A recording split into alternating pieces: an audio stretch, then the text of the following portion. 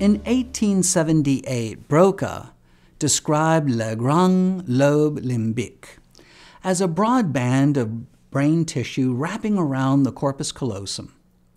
This is the source of the modern term limbic, which is derived from the Latin word limbus, meaning border.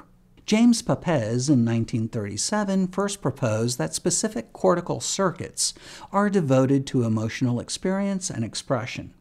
Ultimately, Pepys showed that the cortex and hypothalamus, particularly the mammillary bodies, were interconnected through a series of pathways that became known as the Pepys circuit.